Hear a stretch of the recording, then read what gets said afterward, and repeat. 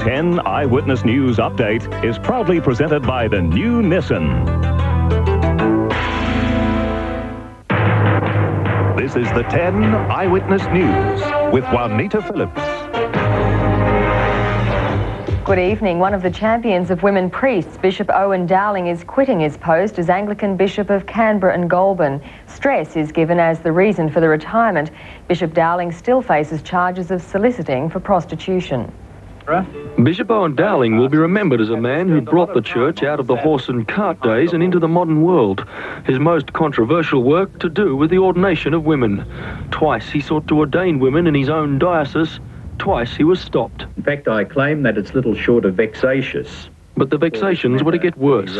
In April, while at Bendigo, the bishop was charged with soliciting for prostitution, a claim he and the church have vigorously denied. But the pressures of his ministry and the various legal battles have taken their toll. After 2 months sick leave and a week back at work, he's retiring.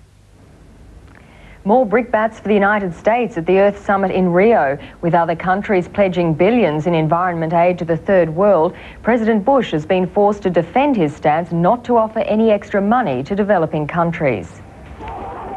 President Bush is not only being criticised publicly on the streets of the Brazilian capital, his failure to sign a treaty to protect endangered wildlife prompted Greenpeace protesters, including an Australian, to hang a huge banner on a mountain overlooking Rio. They claim the environment has been sold to multinational companies. The Summit Secretary-General is also critical of the US. We must hope that the US position on some of these issues will change from what it is now. As delegates posed for photographs, Japan emerged as a world environment leader, pledging $10 billion to developing countries for conservation projects. And the 12-nation European community promised $5 billion.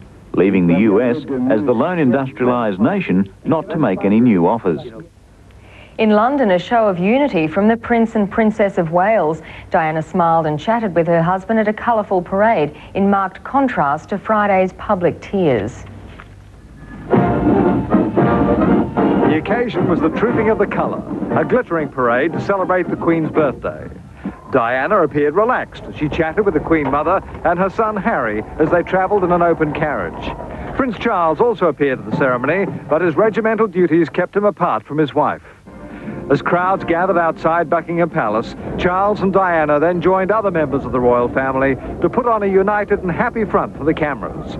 The couple exchanged a few words as they stood side by side to watch it fly past. Princess Diana showing she'd clearly recovered her public poise since breaking into tears last week under the strain of allegations that she'd attempted suicide in despair at a loveless marriage.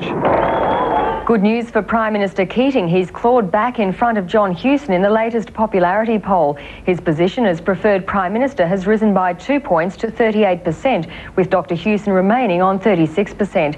The AGB survey also shows support for the ALP and the Coalition equal at 41% each. In sport around the nation today, Easts and the Brisbane Broncos share the premiership lead in the Winfield Cup competition following this weekend's round. In a high-scoring game in Brisbane, the Broncos toppled Norths 28-22. There were matching results in the East's Canberra and Illawarra-Canterbury clashes, both 24-8. Cronulla 20, Souths 16. Wests just edged out Newcastle 2018. Parramatta in the shock of the round trounced Penrith 20-0. And St George 20 beat the Gold Coast 10. In AFL matches around the country today, Collingwood and the West Coast Eagles played a nail-biter, with the Magpies taking a 1-point victory in Perth. On the Gold Coast, Essendon posted a 44-point victory over the struggling Bears, and Footscray crushed Melbourne 161-54. A good victory to the Socceroos playing in Orlando, Florida. They beat the United States 1-0. Striker Warren Spink netted the winning goal 5 minutes before full-time when he headed a free kick from Mike Peterson. Australia's match-winning goal shooter Vicky Wilson will miss the rest of the netball series against New Zealand.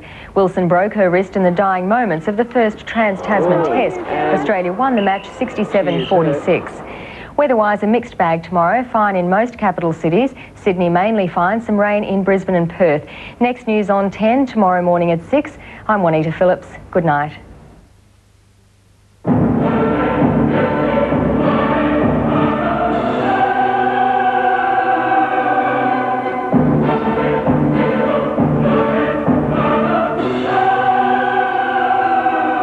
with power and luxury that eclipses everything in its class.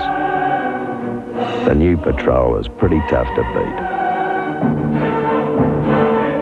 The new fuel-injected Patrol from Nissan. The new Nissan.